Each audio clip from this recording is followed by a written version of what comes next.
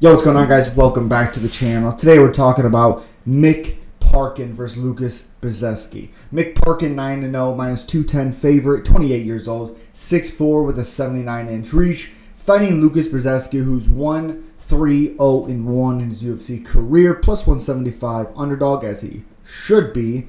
32 years old, 6'4" with a 78.3-inch reach. 0.7-inch reach advantage for Mick Parkin. He's the better boxer. He has better footwork. He's better in every facet. Besides just being, I can't even say smaller, because he's 262 in his last one, and Brzeski was 236. 236. I can't think of anything that Brzeski can do in this fight to win this fight. I think it's a very ugly UFC career. Now, did he have a close fight with Martin Buday back in the day? Yeah, sure. Split decision. Carl Williams beat him by decision. Waldo Cortez Acosta absolutely beat him up. It was nasty. Hold on a second. We gotta see this finish. Hold on. Give me 1 second. Give me a second. Where is this at? Oh man, it was so bad. It really was. It was one of those things where you're like, whoa, hey, ref, he's hurt. Let's see. You can't watch it because that'd be bad. Let me see. Where is this at? Oh, there's the finish, like, punch. But we gotta see the freaking. Come on. Ah, my freaking fingers are numb. Oh, there it is. Woo! Fell head first, baby. Holy macaroni. Oh, wait.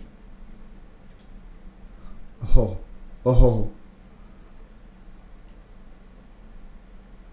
Head butted the canvas. Oh, yeah. Oh, you are correct. Is he gonna show it? Come on. Man, it was so absolutely crazy. I couldn't believe it took the referee to get over there. I couldn't believe it. It was so bad.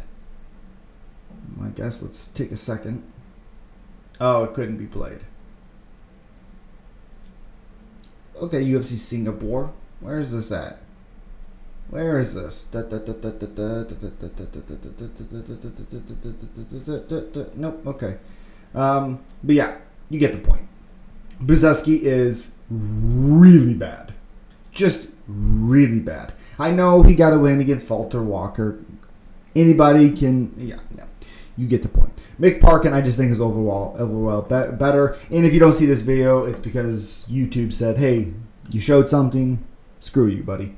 But again, I like Mick Parkin. I think he's actually pretty good heavyweight. I like that he can change the game plan. He can stick to a game plan, but also make adjustments. I like that a lot. He stays calm, has a good chin. Hasn't necessarily been tested 100% yet. Has he fought Waldo? Has he fought Waldo yet? No, he hasn't. I actually think that's a really, really good fight between those guys. Waldo Cortez Acosta versus Mick Parkin. I think that could be a sneaky matchup.